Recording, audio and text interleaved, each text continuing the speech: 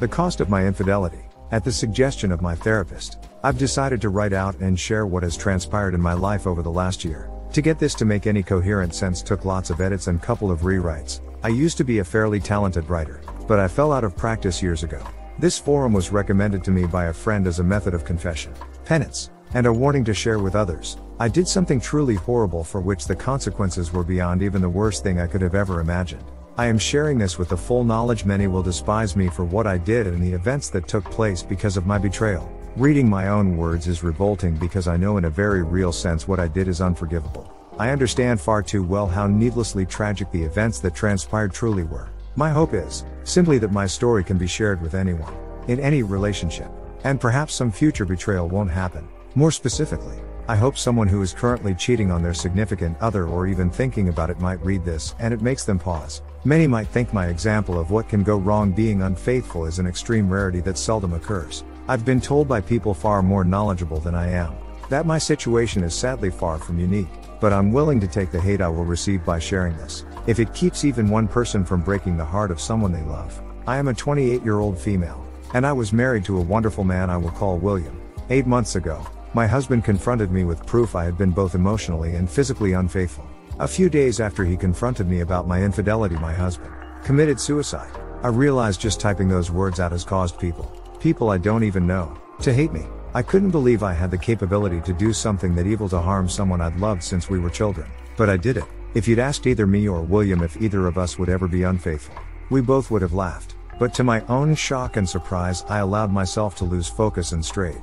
I knew it would destroy him if he ever found out, but I took the heart of the man I loved and crushed it so cruelly he couldn't endure the pain of this life anymore. Those of you thinking right now that I don't deserve to be breathing, I agree with you.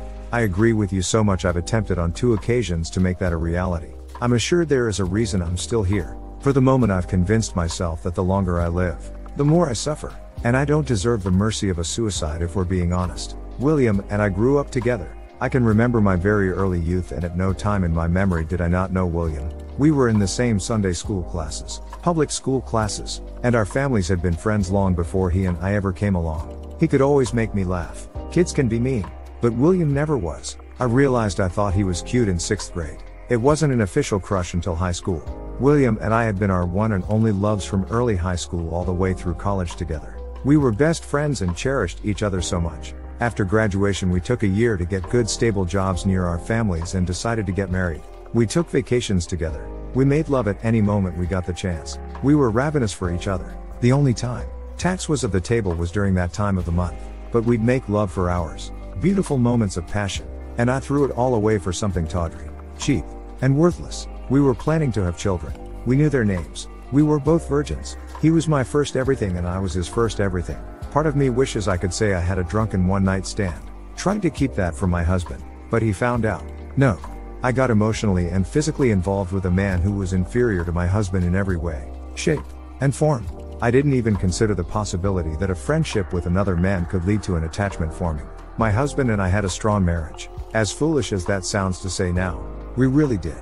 My husband was the epitome of strength. I was the one who was weak. Though before this, I considered myself a strong one. It's just that no one ever told me that while our relationship was so very strong, no relationship is bulletproof. There is not a day that goes by that I don't wish someone had walked up and shot me the minute before anything I did became secretive. It is an indisputable fact the world would be a far better place with my husband here and alive instead of me. There is no rationalizing away truth like that. I had so many chances to stop it before anything happened. And I had absolutely no reason to allow anything to happen. After a brief and heated conversation, he walked out, and I never spoke to him again. I tried to contact him in any and every way I could think of. My God, I tried to reach out so many times just to let him know that I am truly sorry. Just to know I hate what I did. My texts to him never showed anything but an unread status to me. So, I doubt he read any emails or heard any voicemails either. But everyone said I needed to give him space and time to think. 2 nights after William confronted me, at 3:17 a.m. there was a loud knock at the front door. I turned on the lights. I thought at first it might be someone in a drunken stupor wanting to curse me out or worse. Then there was another loud knock, and I threw on a hoodie before heading to the door. When I opened the door to see 2 policemen, I knew. They could have been there for many things, but I knew in an instant why they were there. Their words telling me that my husband's body had been found due to an apparent suicide destroyed me. I dropped to my knees and wailed a shriek of agony. I tore at my skin and hair as the police tried to calm me down. By the time the EMTs got there, I was sitting on the steps rocking back and forth repeating that I was so sorry. Yeah, there was no way I was making it to the funeral even if William's family had allowed any of my family to attend. I was kept sedated for days. The first thing I wanted to do when I got out was visit William's grave, but nobody knew where his parents had him buried. They had every right, but that cut deeply. And I tried to cut deeply that night when I tried to take my life for the first time. I've now been hospitalized twice for attempted suicide. Not asking for pity. In fact, I don't want it. Nothing can take this heartache away. And nothing can even numb it. Part of me wishes I had somehow forced him to see me just for a mere moment to tell him how sorry I am and that I knew our marriage was over. But I didn't get that. No. I didn't deserve it. And I have to face the fact that what I did was in fact so vile that making my husband see me might have forced him to take his life even sooner. Many people have said to me my actions were what led him to take his life. I don't think there is any doubt. Until that horrible day he'd been so unbelievably happy. We both had been. He left no suicide note to verify I was his cause of death. But we had been so happy. We loved spending nearly every moment together. To go from that kind of bliss to that kind of grief in such a short span of time ended him. I ended him. My words, actions, and thoughts betrayed us both. Regret doesn't kill you. If it did, I would have died before my husband ever confronted me. When COVID hit, William and I quarantined together. I was fortunate enough to teach for an exclusive private school. The benefactors assured us our salary was paid as long as the need for isolation persisted.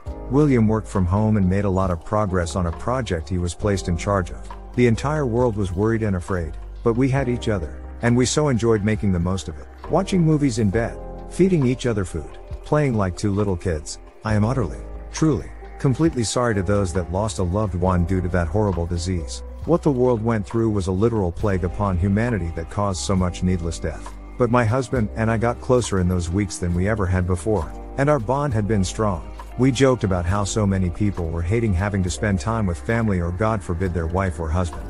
We simply couldn't get enough of each other. After the first month we had to agree to limit tax to once a day for about a week. Our only argument the entire quarantine was about having to do laundry just to put clean sheets on the bed yet again.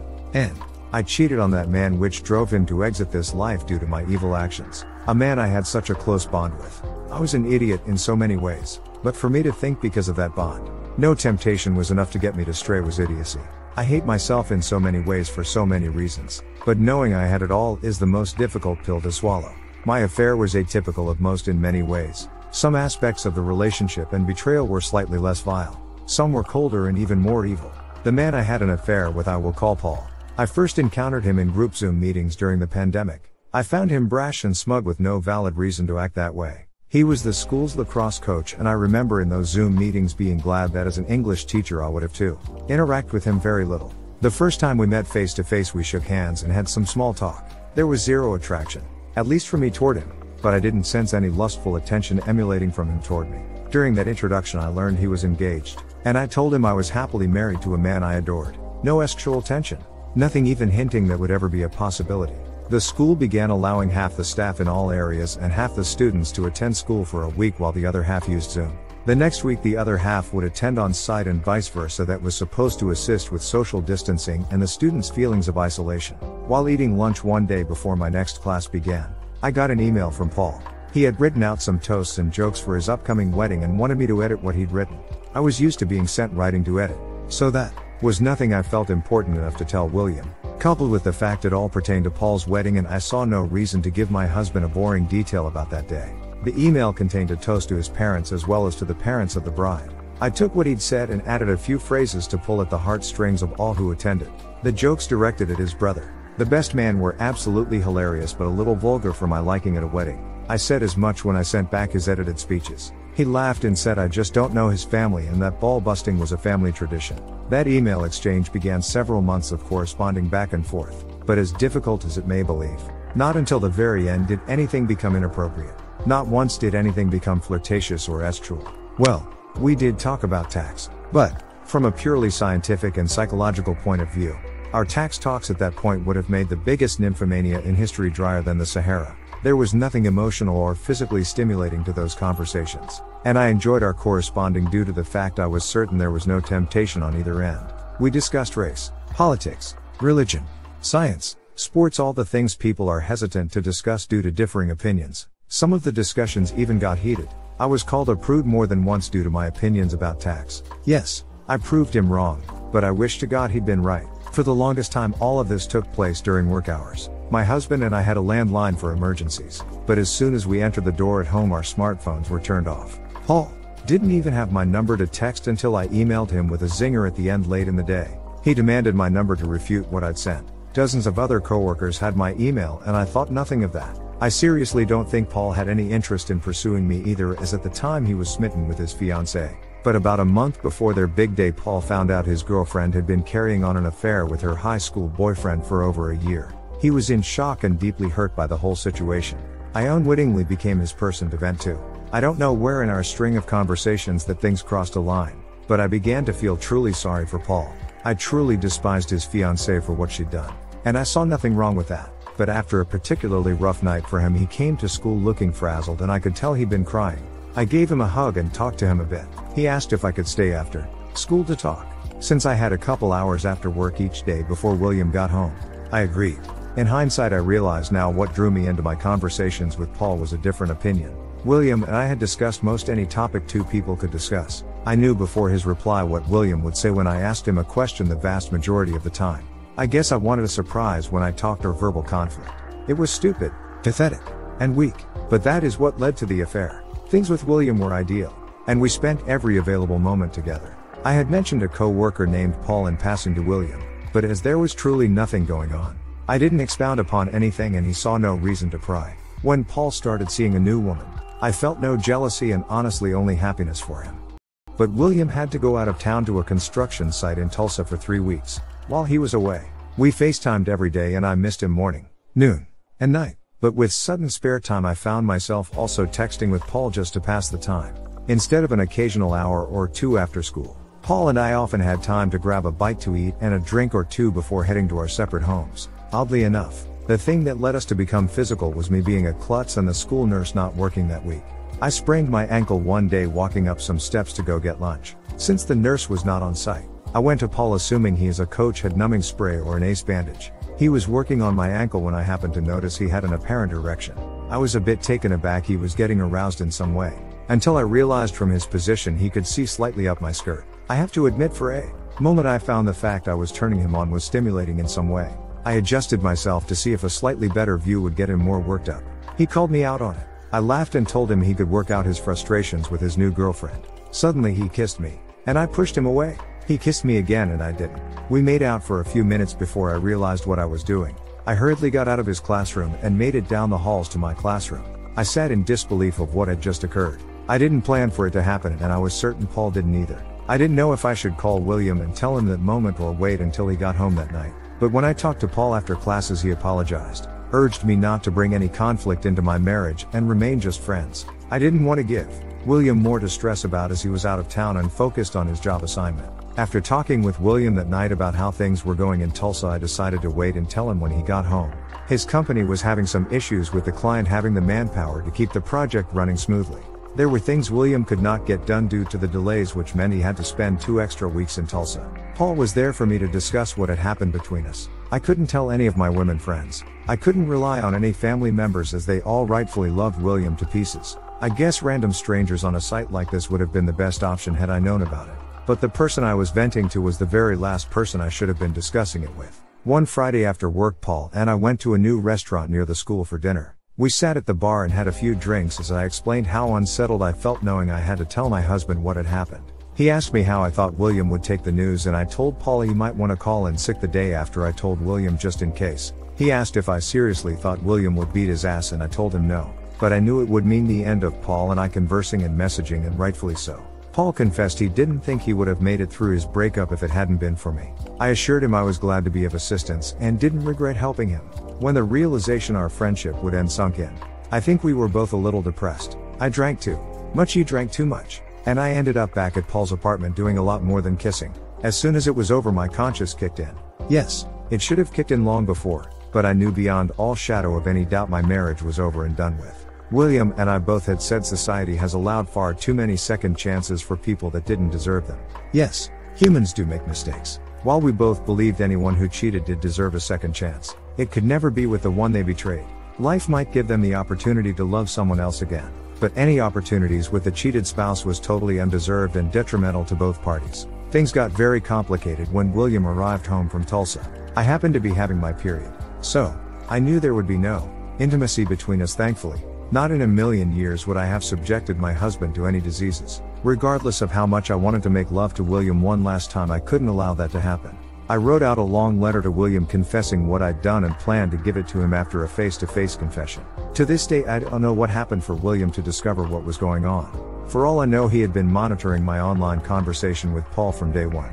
I never got to ask him how he discovered my betrayal. And the realization he'd learned what I'd done before I had the chance to tell him caused me to fall to my knees and swear I planned to tell him. William didn't believe that. And I wouldn't have either. He had a stack of the texts between Paul and I printed out, though I didn't deny any of what he accused me of. That honesty came far too late. He packed a few things in a suitcase and left me on a Monday evening. Wednesday night he drove to a shopping center, parked his car, and took his own life. To know I had destroyed our relationship was torture to my soul like I'd never known.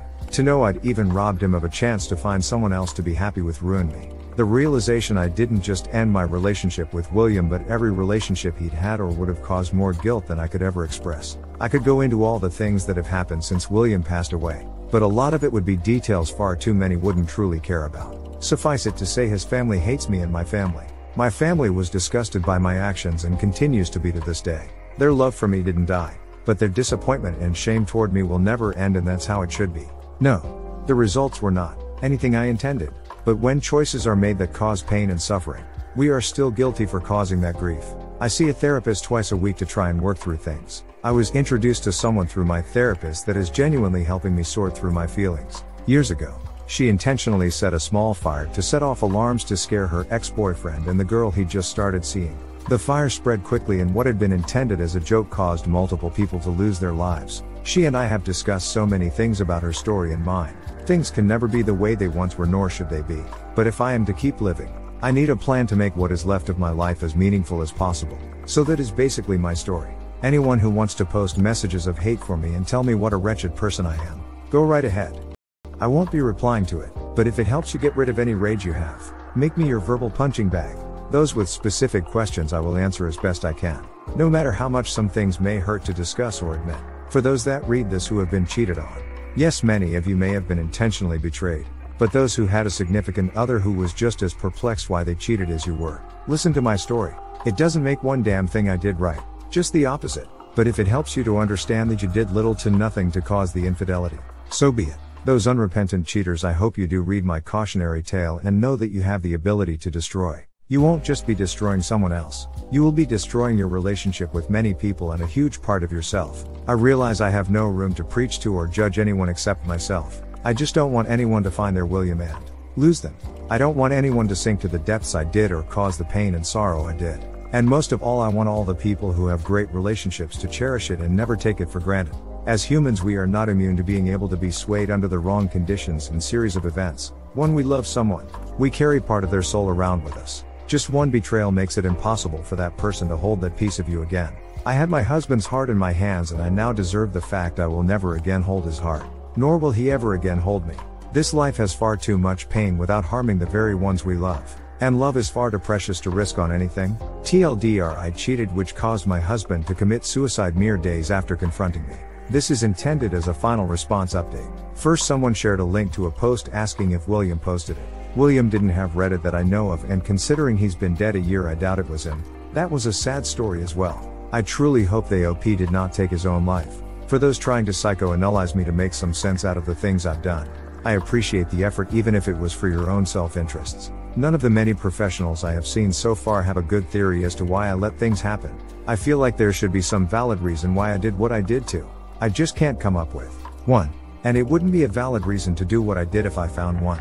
For those that swear this is fake, I can't fathom a reason anyone would post this for a reason other than to warn and perhaps help.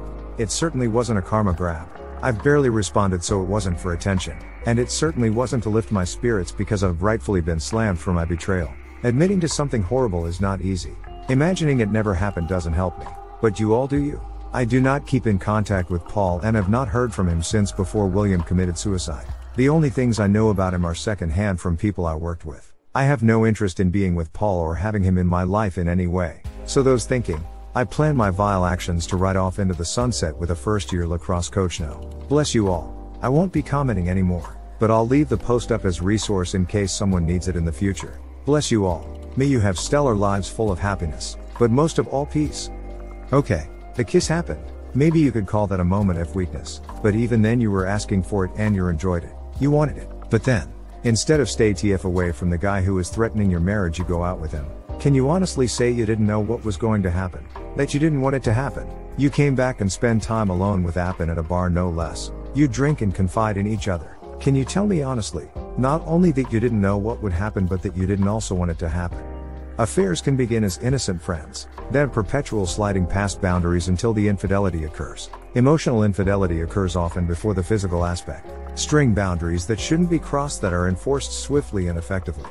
I hope that you've learned how easy it is to go down a path to infidelity and that you can find happiness in the future while being faithful to someone. Thanks for watching. Consider subscribing for more videos.